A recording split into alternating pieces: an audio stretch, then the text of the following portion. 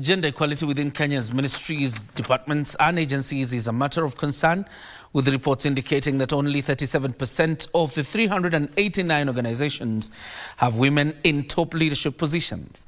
A recent report from the National Gender Equality Commission, NGEC, shows while 90% of those entities have adhered to the one-third gender rule for their employees, there is a significant gender gap at the highest levels of decision-making.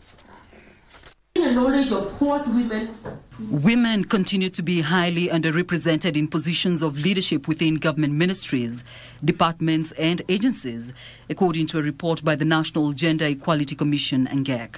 A report by NGEC shows that only a paltry 37% of women hold leadership positions in state agencies, with a call being made for deliberate and more inclusive practices that reflect the diversity of the population. We could say yes, over 90% are complying with to that gender principles. But where are the women? You realize they are not on the top leadership. NGEC CEO Purity Ngina says individuals with disabilities are also highly underrepresented in government employment, with only 1.5% occupying positions, far below the mandated 5% set by national legislation. 1 minute. The NGEC report also indicates a troubling trend in academia, where leadership roles at universities are predominantly held by men. Women are often relegated to positions such as treasurers, limiting their ability to influence key decisions and drive institutional change. Where decisions are made, they are made by the chair or the secretary.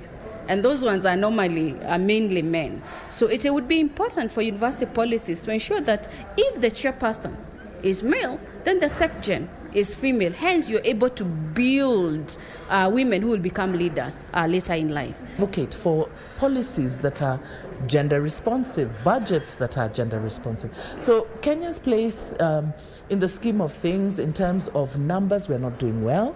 Even in the region, we are lagging. Aside from in the judiciary, because in the judiciary we have numbers, the women are doing women and men are almost at par. During the University of Nairobi's Women Economic Empowerment Hub Wednesday, university leaders and professors addressed socialization biases embedded in leadership policies. The importance of systems and institutional change. We cannot continue training women all the time as if they're the ones who don't know, as if they take very long to understand the basic things. And we also think that policy advocacy is very, very important. Women usually bring a different kind of experience.